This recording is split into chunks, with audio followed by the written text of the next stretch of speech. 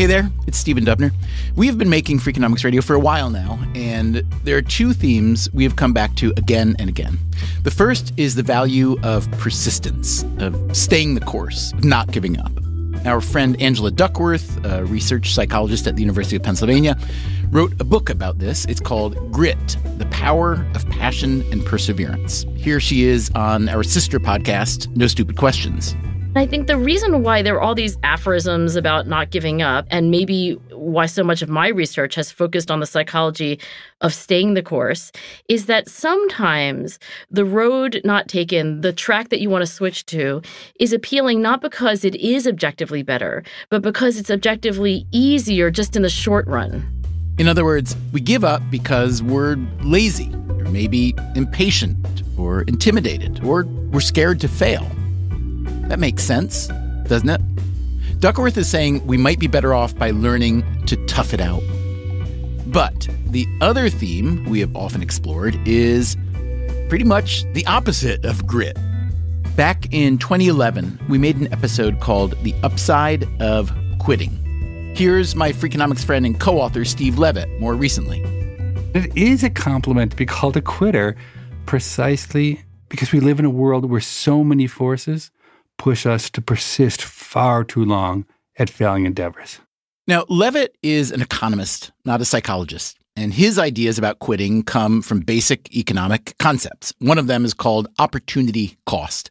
That's the idea that every dollar or hour or brain cell you spend doing one thing is a dollar, an hour, or a brain cell you can't spend on some other opportunity.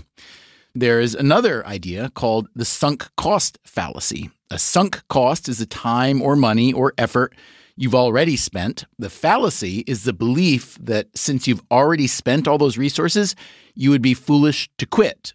But in reality, this is what economists argue, at least, those sunk costs are a distraction. And if what you're doing isn't likely to work out, you should stop throwing good money and time and effort after bad. Now, that makes sense too, doesn't it? But it does leave you with a dilemma. If you were in the middle of a project or a career, a relationship, or a journey, and it's not going so well, how do you know whether the answer is grit or quit? What a great question. I don't think there's an easy answer to that. Amy Edmondson and Gary Klein have both built their research careers around the study of failure. There's no objective criteria that are going to announce themselves to say, go right, go left. So you're going to have to make a judgment. It's a question of what kind of resources you have, what's your tolerance for pain, what are the alternatives. There's that kind of reluctance to admit that you've wasted all of these resources. If you're a child learning to ride a bicycle, please don't quit. If you're someone who thinks this particular paper is the best thing ever published and every single journal rejects it, there does come a point where it's probably worth quitting. The thing about quitting is that it is usually seen as an admission of failure. And so we are solemnly counseled to never quit. Consider Winston Churchill. Never give in. Never give in. Never, never, never. In nothing, great or small, large or petty, never give in except to convictions of honor and good sense. You'll run into that Churchill quote in a lot of the literature around grit. But context matters. Churchill gave that speech at his old school in October of 1941 when Britain was almost single-handedly trying to hold off Nazi Germany in World War II. The threat his country faced was literally existential. So you can see why quitting wasn't an attractive option. But for the rest of us, in most situations where we're thinking about grit versus quit, the decision isn't nearly as obvious. As we've been discussing in this series, we humans are almost pathologically afraid of failure. What we like are stories of success and of perseverance. So the best possible story is the one where our hero encounters many struggles but shows grit, refuses to quit, and ultimately wins the battle. Those are the stories we hear in fairy tales, in lectures, in books. But shouldn't we spend some time hearing the failure stories too? Can't they be as instructive as the success stories? This is an idea I've been kicking around for a long time. It goes back to when I was in graduate school for writing. Most of us were young, earnest, hardworking writers, and it seemed that the obvious path to success was to emulate other successful writers. So we read and wrote and read and wrote and read some more, and we wrote a lot of short stories that tried to be Raymond Carver, a lot of novels that tried to be Virginia Woolf. I did not find this to be a fruitful path. It struck me that great writers are great because of some unique combination of factors that are by definition inimitable. So why are we trying to imitate their success? But there was something I found really instructive when I read the other students' writing and it didn't work. If it was boring or pretentious or confusing, or if it lacked self-awareness, I could see that failure right there on the page in a way that it was hard to see in my own writing. In other words, I found more inspiration in learning how writing can fail than in trying to replicate writing that had been deemed a success. Maybe that's just me. Maybe this idea strikes you as ludicrous, but hey, I've got the microphone today, so I'm going to go for it. Today on Freakonomics Radio, an episode full of failures. Sometimes I thought, like, oh, this will never be me, right? Like, I will never be that successful. I respect tenacity. Sometimes tenacity is directed in a non-productive direction. If you fail as a woman, you had no business being there in the first place. Every single bit of feedback we received was, this is a great idea, but... Grit versus quit. Which side are you on? Part 3 of our special series, How to Succeed at Failing, begins right now.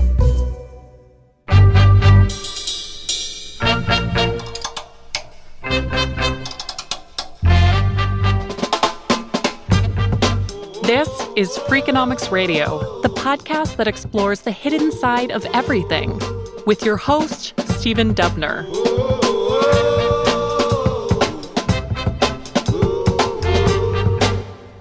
Let's begin our stories about failure in a domain where failure lurks around every corner. Invention. I'd like you to meet our first victim. Fantastic. Travis Thull. I'm a Director of Operations and Senior Fellow at the University of Minnesota, also a Reserve Coast Guard officer, currently serving with the Joint Staff. Travis Thull has a variety of degrees in electrical engineering, including a doctorate. In his day job, he specializes in what's called technology management. One big focus is retraining workers for the modern economy. Yeah, we offer programs in medical device innovation, electrification engineering, security technologies.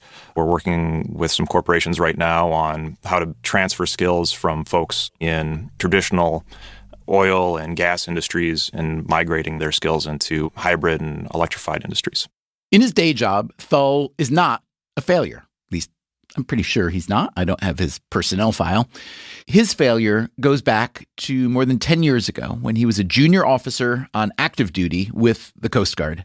Yeah, this was a United States Coast Guard Telecommunications and Information Systems Command just south of Washington, D.C., adjacent to Fort Belvoir. And when you're a junior officer on active duty, you are officer of the day on a rotation, which means you are on site for 24 hours and you're responsible for security, making sure doors are locked, gates are locked, nothing crazy is going on. That evening rolls around, and I'm at my desk, and I'm hungry, I want something to eat. Like most young engineers, I had a supply of ramen noodles, and I've got my secret stash, so I grab a pack. In my building, we had a little tiny kitchenette, 50 or 60 old coffee cups that haven't been washed, and miscellaneous packets of Chinese seasoning. And I open the microwave, and it looks like somebody just microwaved spaghetti in it. I'm just really struggling to figure out how I'm going to get this, dehydrated block of goodness into a edible capacity. And I notice that there's a coffee maker. So I grab the coffee pot, I fill it up, as much as I think necessary. The ramen will be broken in half because you can't actually fit it through the hole in the top of the pot. So break the ramen up But the problem is the water ratio is way off. The drip mechanism is not appropriate. And then you can't stick a spoon into a coffee pot, right? Like the ergonomics of it is a fail. But, desperate times call for desperate measures. So, I was able to get a 60 or 70% cooked ramen meal.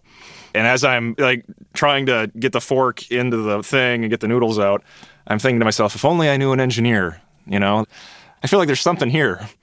I start doodling on some paper and think, the next day, a friend of mine from Milwaukee who I went to college with, who was a mechanical engineer, I called him up and I'm like, hey, I got this crazy idea.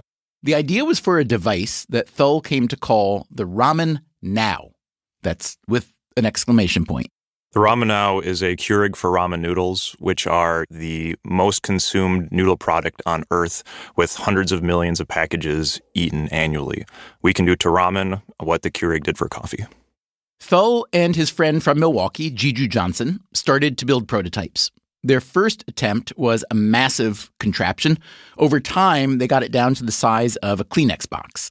It blew my mind that something like this didn't exist.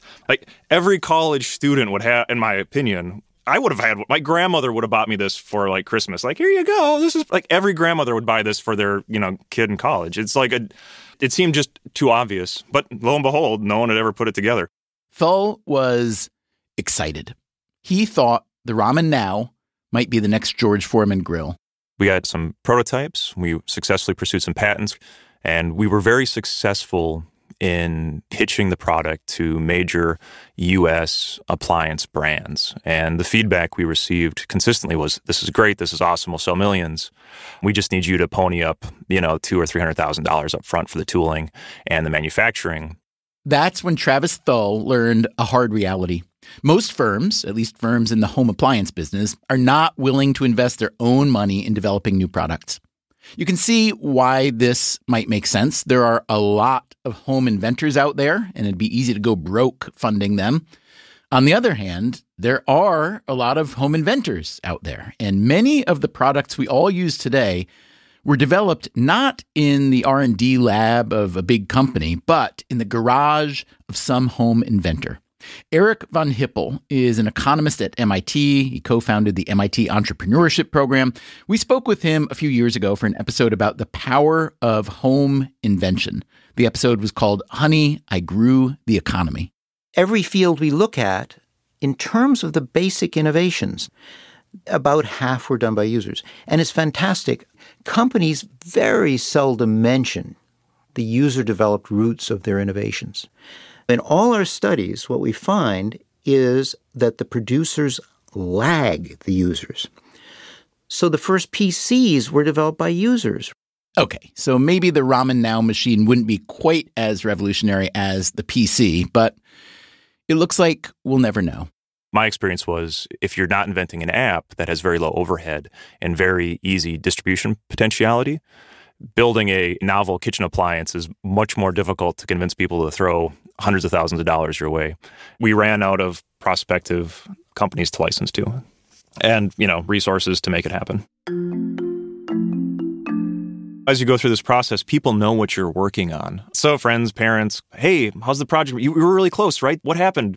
Every time that question comes up, then you have to kind of recite, well, in as graceful language as possible, we ended up failing. I'm an optimist. If you ever listen to an Adele song, like any of Adele's work, she does good stuff. All of her songs, not all, some of the best ones are about breakups. So yeah, she had a relationship that didn't work. It inspired this next second order effect that turned out to be really great. And I've tried to keep perspective that, we've spent a lot of money, we spent a lot of time. We did something unique. We got some patents, which for an engineer, having real legitimate utility patents is a feather in your cap, something I'm very proud of. And I try to hope that, maybe that song didn't chart, but maybe someday, there'll be an opportunity to sing it again. There's nothing more that I would love to see in my lifetime, to see this thing on the shelf and see one college kid go, you know what? I'm eating slightly unhealthy food because of you, Travis. I would love that.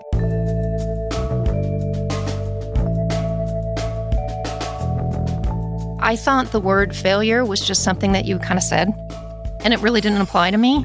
Jill Hoffman lives in Washington, D.C. She is in her 50s. She has worked as a chef, a caterer, a docent at the Smithsonian. She worked for a few nonprofit organizations.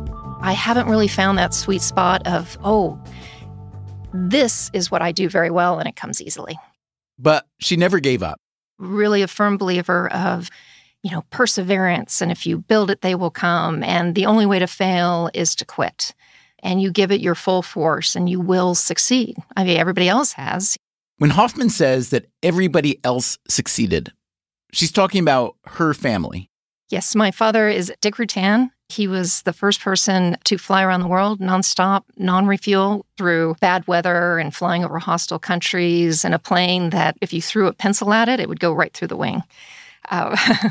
He is part of the duo most people know of as the Rutan brothers. I like to call them the modern Wright brothers because his brother, who's my uncle, Bert, is a revolutionary aircraft designer who has designed probably 50 different aircraft. So he's done crazy things like build experimental aircraft that look like they're flying backwards using Volkswagen engines all the way to a rocket, sending people to the edge of space. I knew about the Rutans through my oldest brother, Joe. He's a former Air Force pilot who fell in love with those experimental planes. He built and flew a couple of them himself. My brother is a pretty irreverent guy about most things in the world, but not the Rutans. He considers them aviation royalty, as does Jill Hoffman. I don't think I've ever had just a basic conversation with Bert. There's 3 cylinders that are working in his brain. And whenever you're talking to him, only one of those cylinders is spending time with you. The other 2 are thinking about building a new seaplane or trying to break a world record.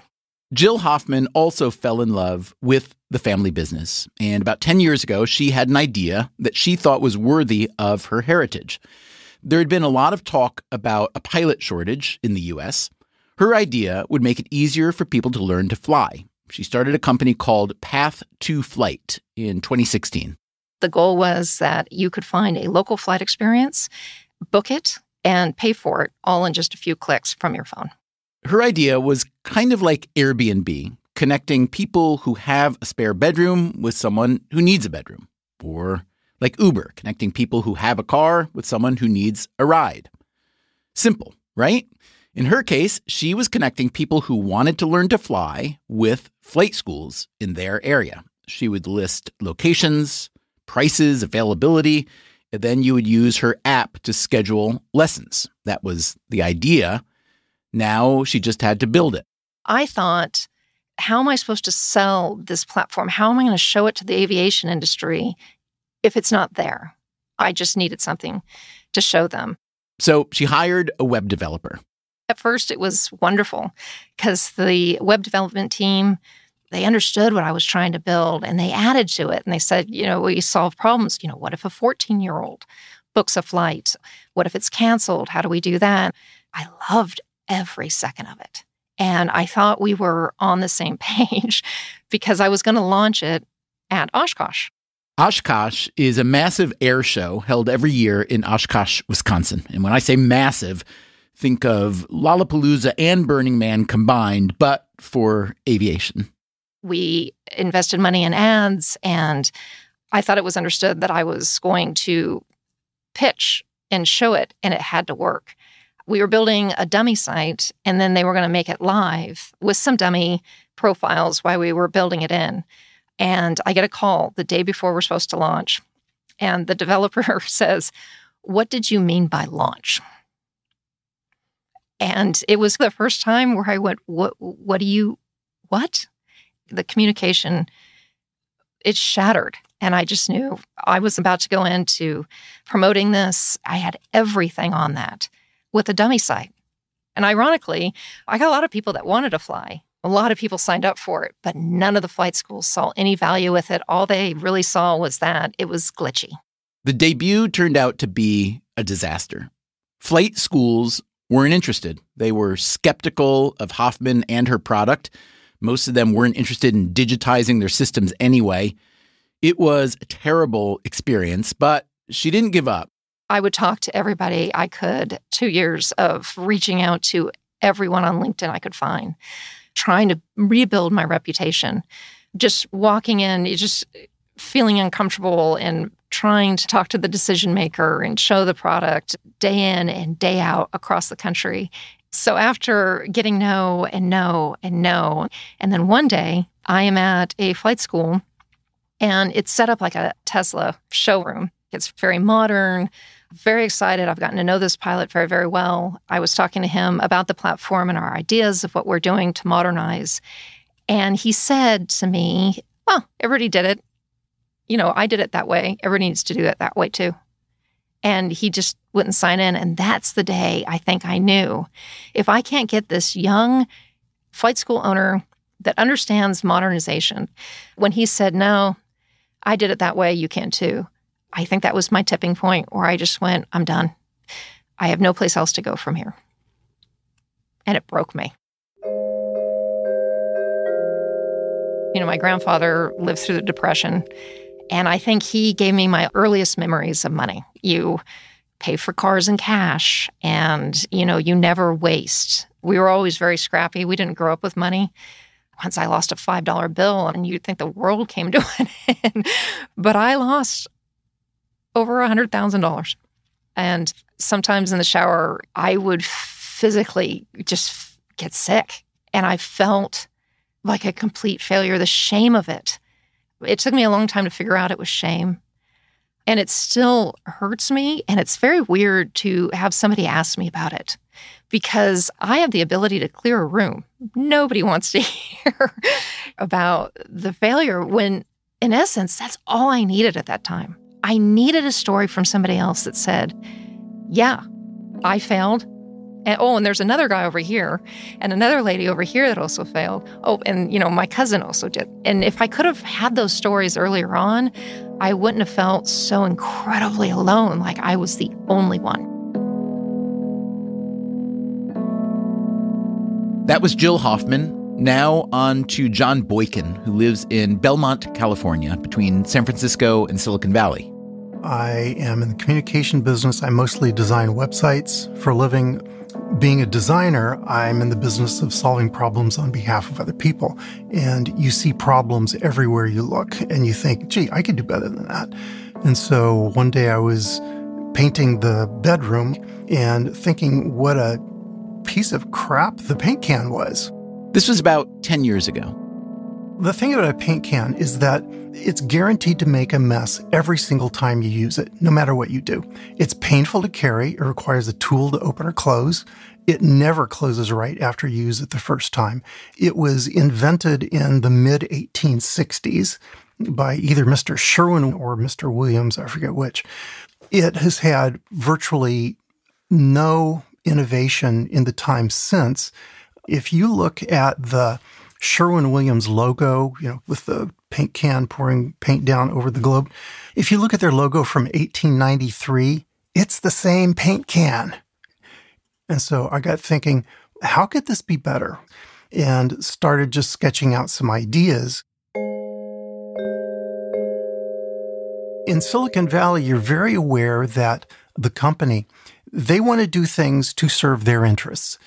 And as a user experience designer, I'm in the business of understanding what the end user needs and wants and how we can solve their problems. And the two tend to be very different. The paint can is a great thing for the manufacturer. It's a known quantity. All of their machines and robots are designed to accommodate its size and weight and everything else. It's great for the retailer because it fits on the shelf just right. It's really not designed for you, the consumer.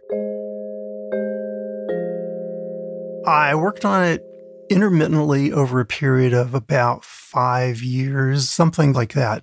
It was all evenings and weekends while I had a day job to pay the rent and to pay the people that I was hiring to help me with it. It started with pencil sketches and then onto a computer program where I could do drawings. The lid is critical to the success of a paint can. And so I prototyped that with paper and I interviewed a bunch of people. I learned everything about 3D printing. I learned about how you designed for injection molding. I interviewed product designers. I talked to painters. I took a tour of a paint factory. I interviewed the former head of a paint factory. I interviewed a hardware store paint department managers, a recycling expert. One painter, the very first words out of his mouth were, "Who told you to reinvent the paint can?" I said, "Well, nobody. I just felt like it needed to be done." And he said, "Why?" It's a logical question. Why would anybody in his right mind take on this thing that nobody asked him to do? And I never claimed to be in my right mind, so that's the answer.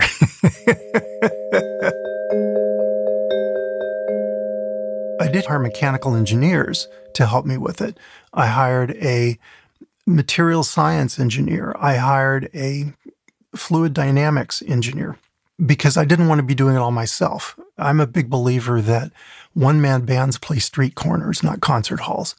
And if this thing was going to be any good, it was going to have more than my brain involved in it. I would get my prototype of the bucket, my prototype of the lid.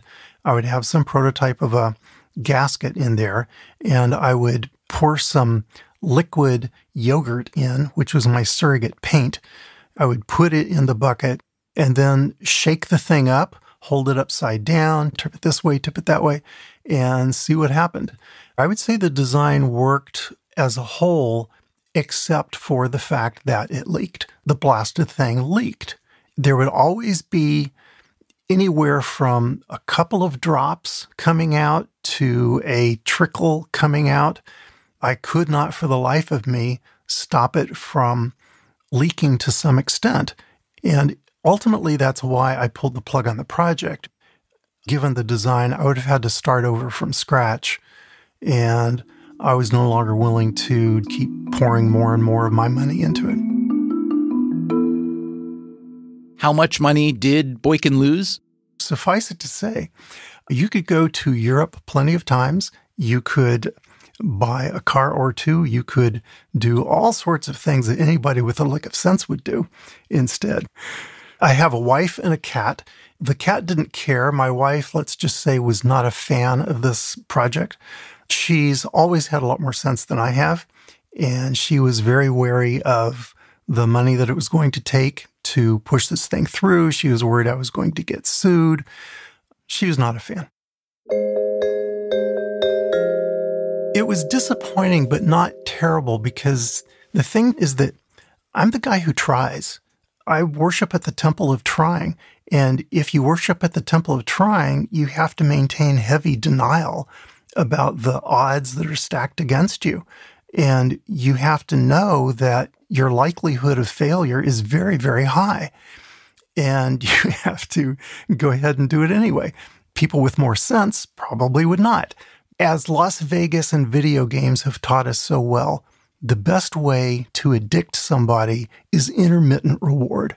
If you fail all the time, you'll give up and stop trying. If you win all the time, you'll get bored and stop trying. But intermittent reward, if you succeed just often enough, then you keep coming back. Oh, well, this next time I'll do better. John Boykin, Jill Hoffman, Travis Thull, they all tried and failed. According to the Bureau of Labor Statistics, around 20% of new businesses fail in their first 2 years and 45% in their first 5 years. So they have a lot of company. How should we think about their failure? Well, remember what we heard earlier from the innovation scholar Eric von Hippel. Every field we look at, in terms of the basic innovations, about half were done by users. And it's fantastic. And think back to what we heard from the psychologist Gary Klein in the first episode of this series. We don't want to discourage entrepreneurs from trying things out, even though the chances of success are so low. It's not a good gamble for the entrepreneurs, but it's good for our society. So perhaps we should celebrate the failures of Boykin and Hoffman and Thull. Think about it. The fact that so many people are willing to keep trying and failing is fantastic. This is how civilization progresses. And your willingness to fail is valuable to me because if you do succeed, I will share in that success. So give me your leaky paint cans and glitchy flight school apps, even your ramen now. The wretched refuse of your teeming garage, send these tempest-tossed to me. I lift my lamp beside the golden door. Coming up after the break, what's the difference between failure in invention and in academia? And how can you even tell? I'm Stephen Dubner. This is Freakonomics Radio. We'll be right back.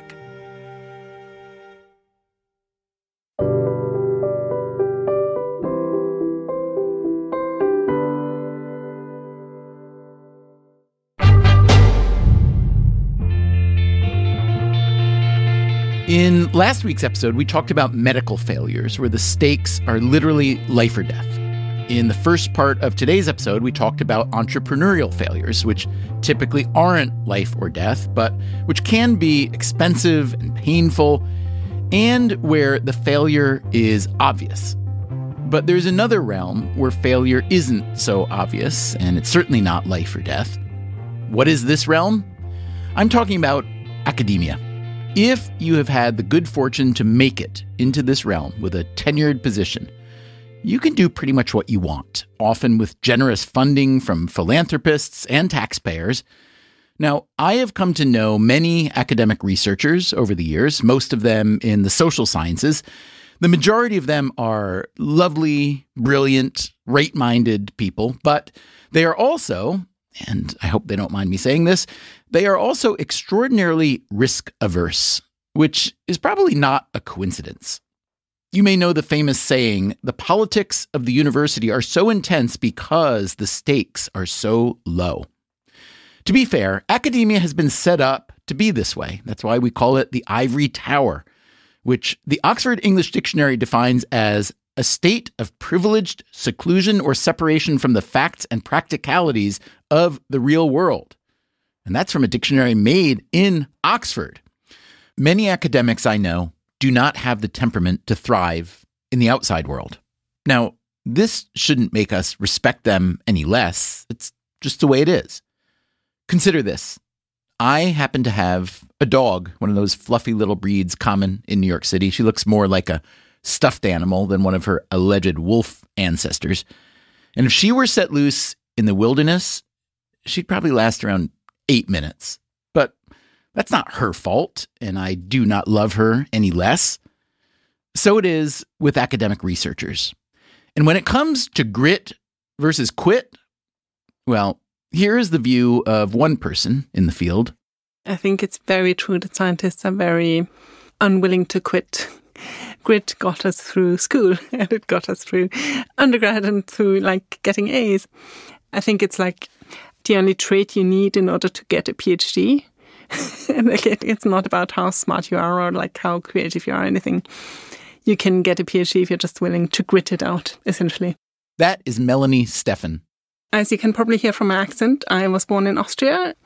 And then I studied biology and math at university and decided to be a scientist. I went to England to do a PhD and then traveled to different places to learn and study and ultimately work in science. Steffen lived in Scotland for 7 years and recently moved to Germany. She is a professor of physiology at Medical School Berlin, and she runs a neurobiology research lab. So Steffen has clearly had success, but along the way, she learned a lot about failure. I completed my PhD in 2009. I started my undergrad in 1999, so it had been already 10 years worth of training. And then suddenly, after 10 years of training for that, I wasn't sure if it was going to work out. I applied for several grants to get 2 or 3 years of postdoc funding, and I was rejected from most of them. In terms of ego, that I'm not going to lie, that was a bit difficult. Who am I really if the thing that I've trained for the last 10 years and the thing that I thought I was is not actually what I'm going to do for the rest of my life? I think going into science, most people kind of think they will cure cancer or something. And then once you get into the work, you will solve problems, but it's only a very, very, very tiny bit of the overall problem. Like even if you do cancer research, it's going to be one particular mutation in one particular type of cancer in one particular cell line or something. And it's such a small piece of the puzzle. Also, it turns out that grit is not actually sufficient, right? It's necessary, but you can be the hardest worker ever and something can still go wrong. That went really dark now.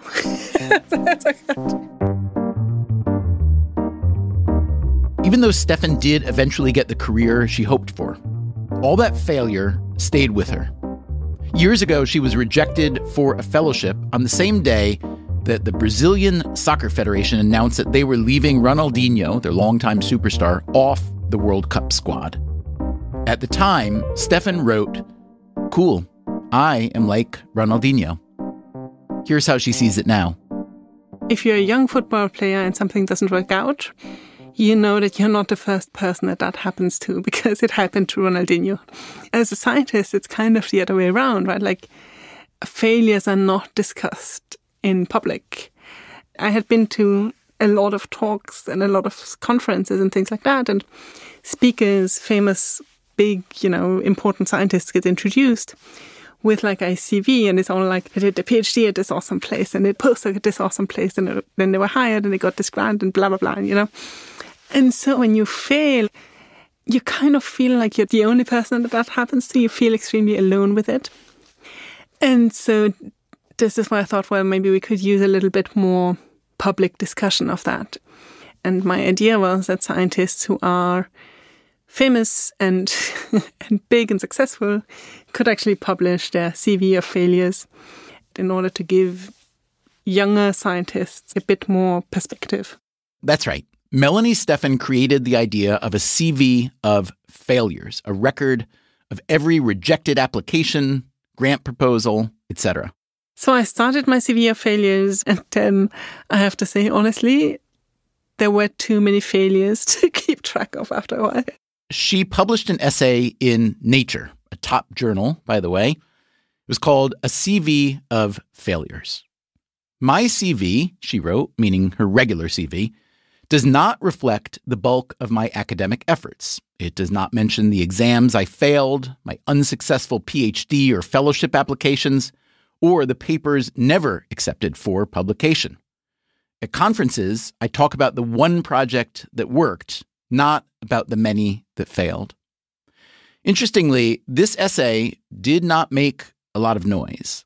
Perhaps it was because Stefan just wasn't a big enough name.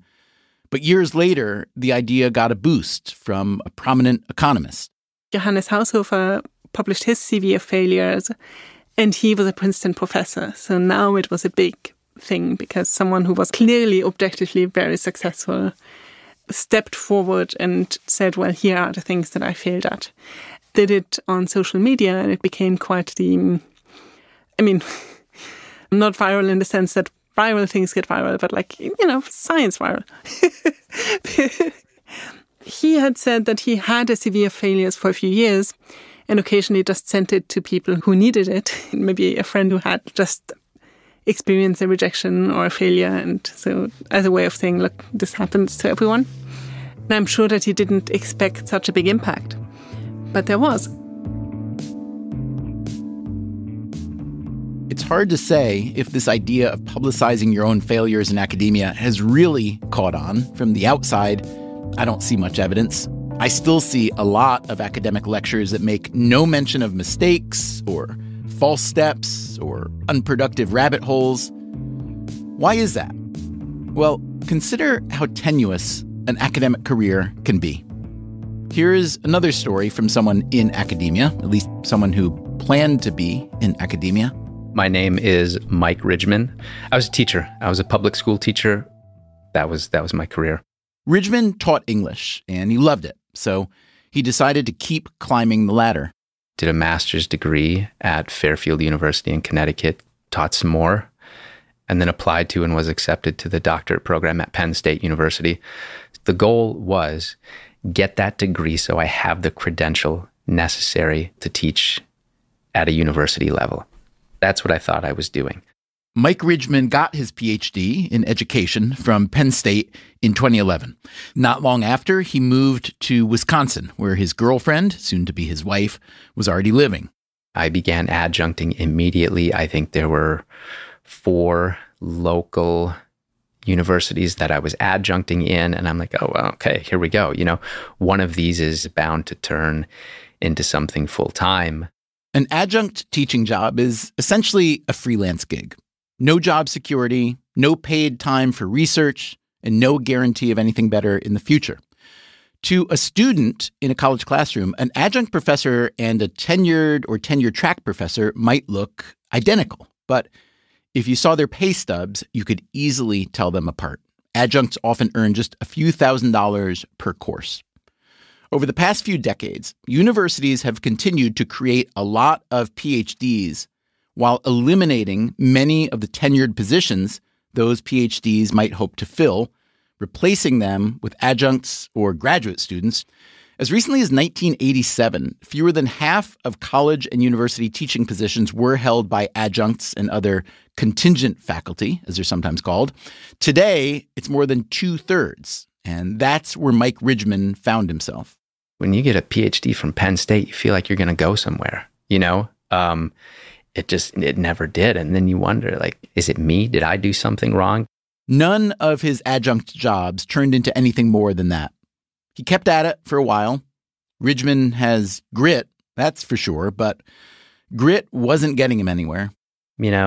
Had a little come to Jesus meeting with my wife, and she I don't remember her exact words, but her message was, I know you've given 20 years to this and have put in a lot of time and effort to making a career for yourself in education, but this family cannot carry on not knowing how much or if you're going to work from semester to semester. And she's like, we need you to have, for lack of a better phrase, a real job. And God bless her for having the guts to say that to me. I'm sure that was not easy for her. That idea you have that, okay, I'm going to have a fulfilling career on a campus where there are, creative, thoughtful people with new ideas and just this vibrancy and this enthusiasm for learning. I'm going to get to be around that my whole life. And then you got to flip the switch and find something else to do. Today, Ridgman is an advocacy manager for the Trek Bicycle Corporation in Waterloo, Wisconsin. When I went to go work for my current employer, I was picking orders for bicycles in the warehouse for $11.50 an hour. I'm like, what the f*** am I doing here? How did I end up here, right? I have a doctorate degree in education. And I don't mean to say that because I have friends who work at that warehouse and that's their career and they love it. So I don't want that to come off in a wrong way, but that was professionally, that was rock bottom right there. No doubt. I've somehow failed myself by not being able to get to whatever place it was that I had envisioned for myself. But, more than that, I feel like I sold my wife a false bill of goods. One of the benefits of being a faculty member at a university is a free or reduced education tuition for dependents, to help the kids. And then all of a sudden, I feel like I have fallen short of how I advertised myself to her. And I feel like I let the kids down too. I still feel like I'm a positive influence on them in many ways. Academically, they're both doing incredible things. One's in high school now and one is in college. But yeah, I feel like I've let them down in some way too, and that I wasn't able to do more for them. I need to be honest with myself here too, right? I mean, I have a wonderful home. I have a wonderful family. I have a job. I don't have to worry about where I'm going to eat or sleep. I'm sure that I still look like a success, right? Like my life turned out great, but that's not how it feels. As far as blame goes, I'm certainly culpable. I should have, I think, done more to learn about what I was getting into. Part of my problem was I did not ask enough questions. And I don't think I knew the right questions to ask, but I think had I just started down that road of asking questions, I would have found the right questions. I miss teaching every day. I miss those relationships. I miss, I still get emails from some of the undergraduates that I taught. That's what I miss, getting a kid to run through that brick wall for the very first time and seeing the look on their face when they're like, oh my God, I just did that. And you're like, yes, man, you did. You just did that. There's nothing that replaces that feeling. And I miss that. I miss that tremendously.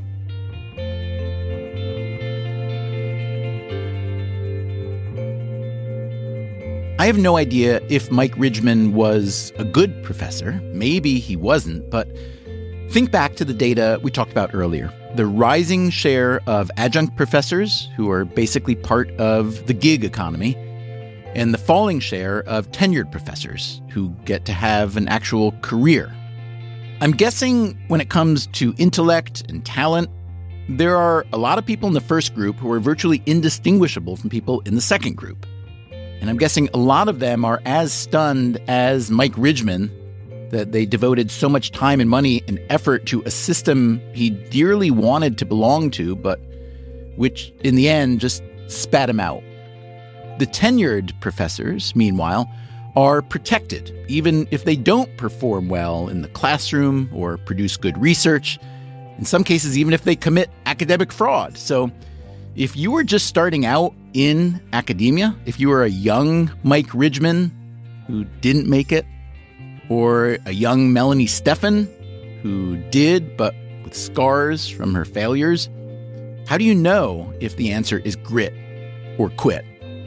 I wish I knew. I would happily tell you, but I don't. After the break, more failure. In love. Yeah, he dumped me when I was 70. And in art. We had spent so much time worrying about what would happen if there was a hurricane. By the way, I wanted to tell you about a new podcast by a friend of ours, AJ Jacobs.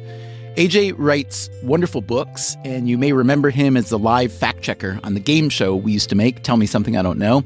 His new podcast is called The Puzzler with AJ Jacobs. Every weekday, in 10 minutes or less, AJ challenges a celebrity guest to some kind of puzzle that you get to solve at the same time.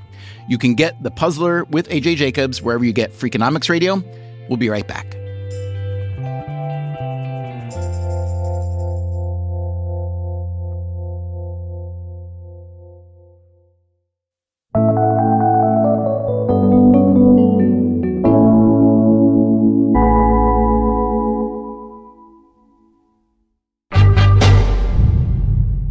Joseph O'Connell has been a maker all his life.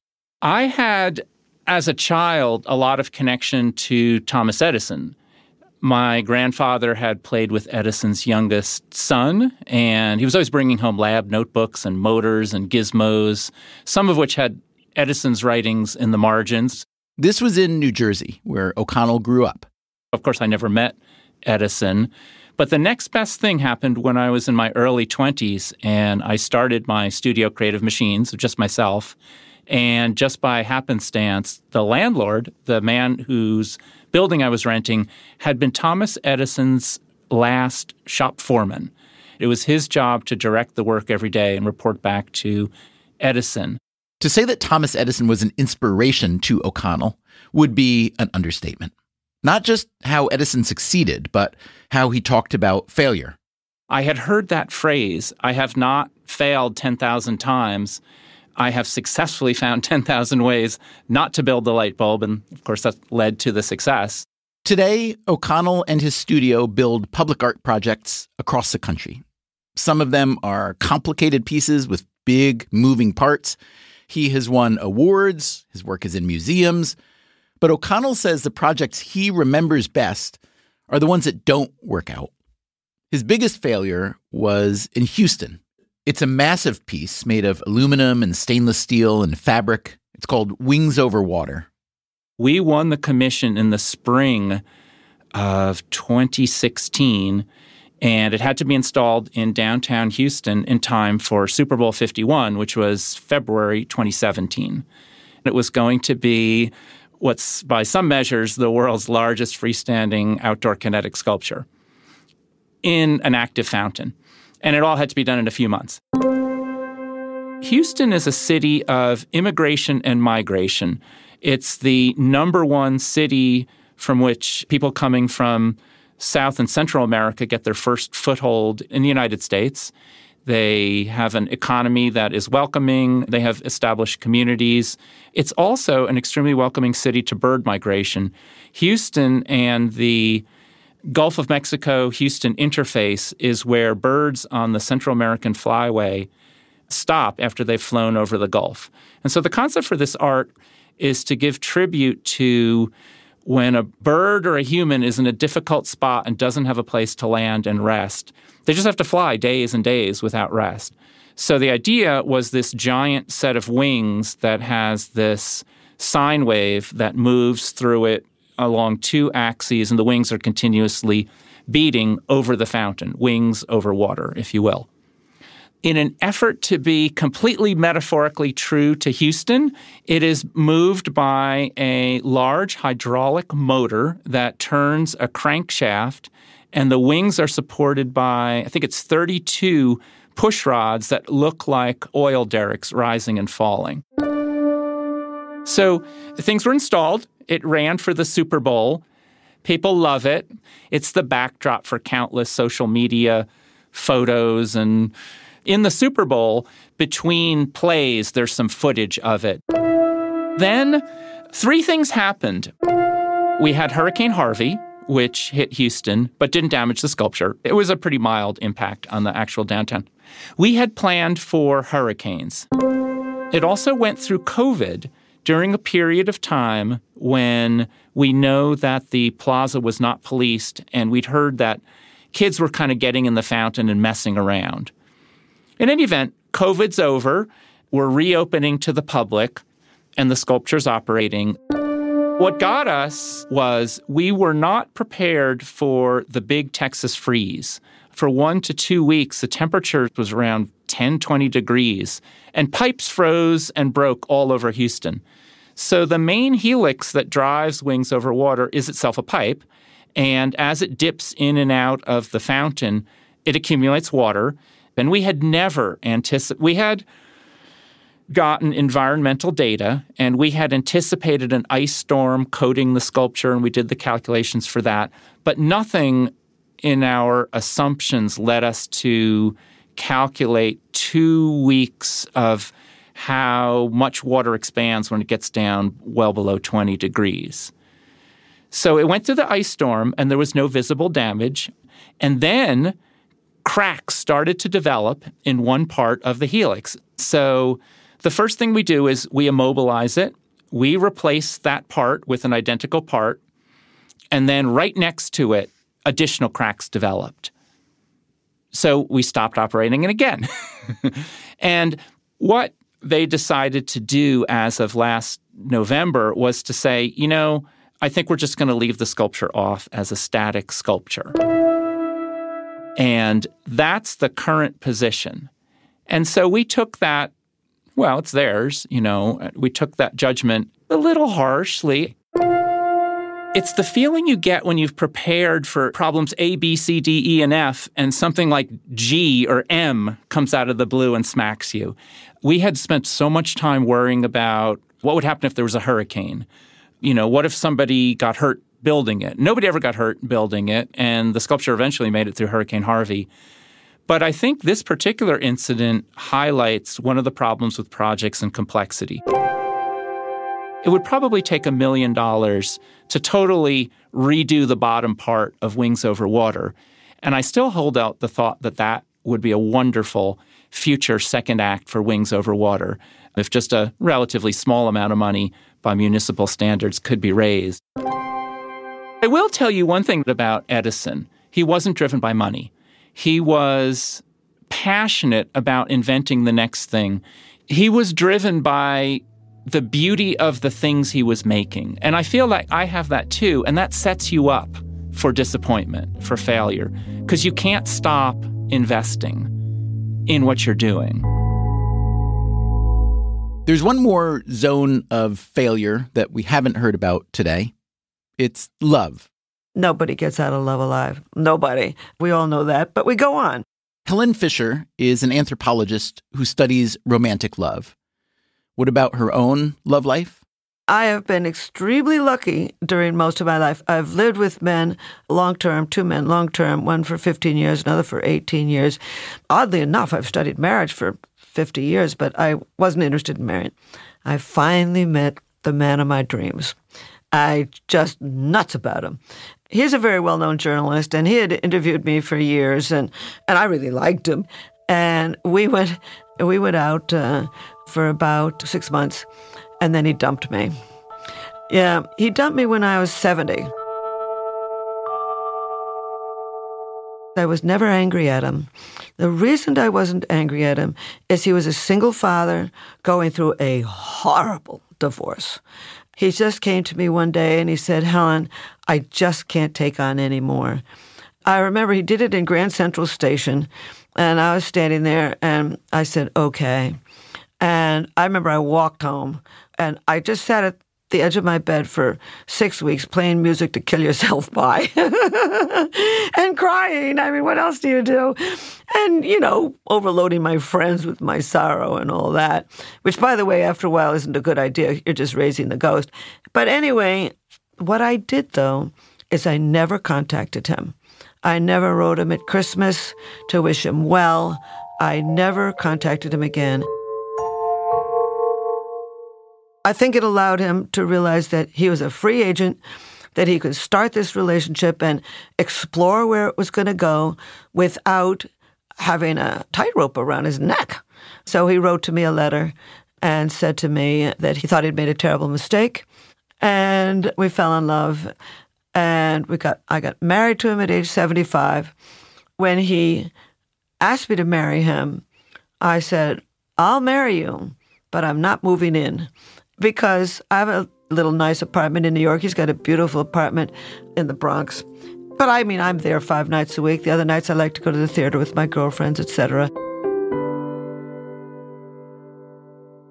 If Helen Fisher is to be believed, the difference between success and failure is sometimes just timing. Time, after all, is the dimension of change. It isn't hard to think of success and failure as nearly identical, as twins even, separated by nothing but a few moments. This is what Travis Thull came to believe.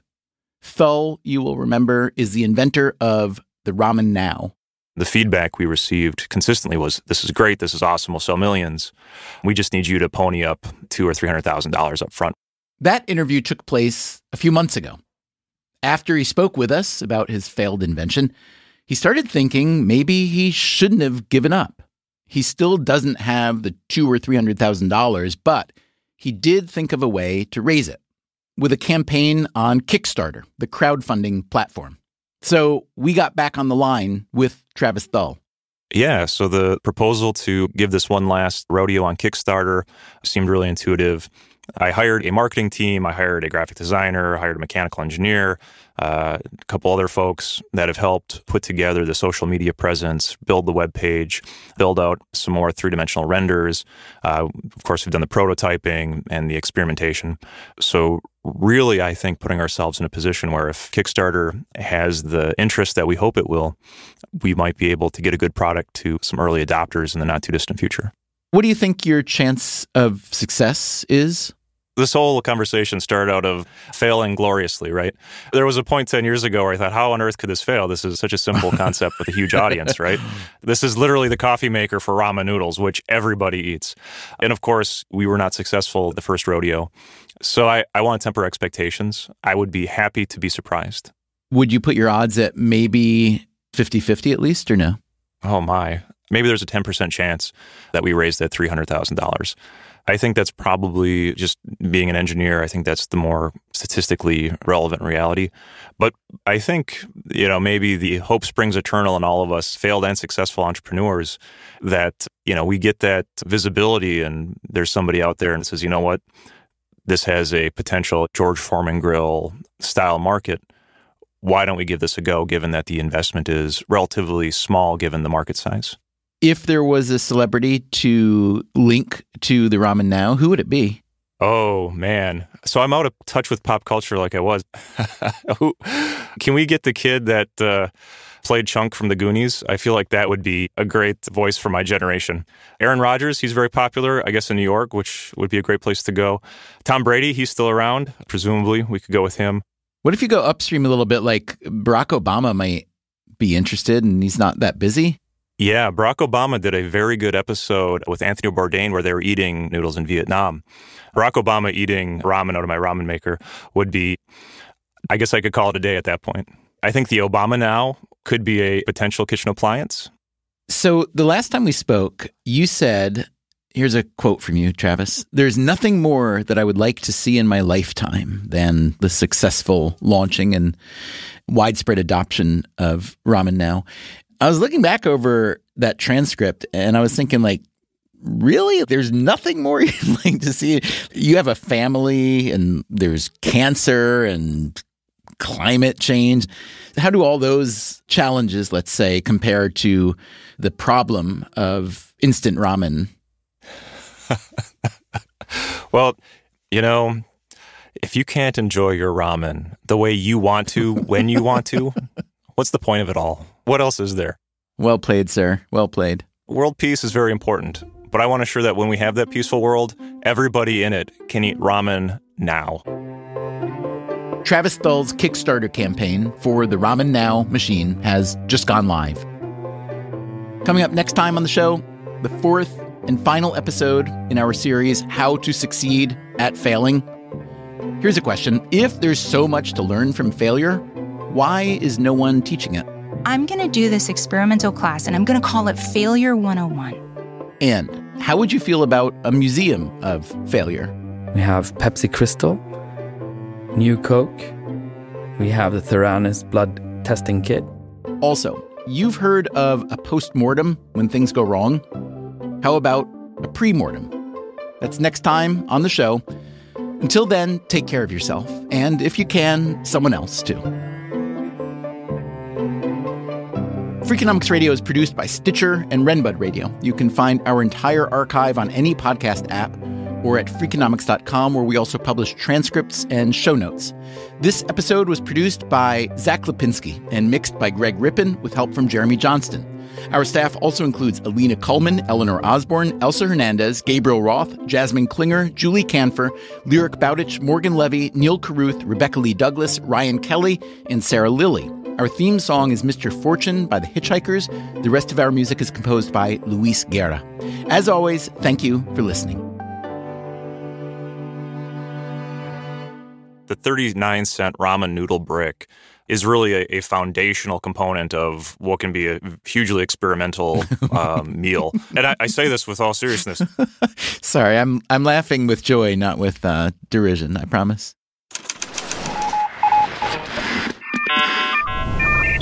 The Freakonomics Radio Network, the hidden side of everything. Stitcher.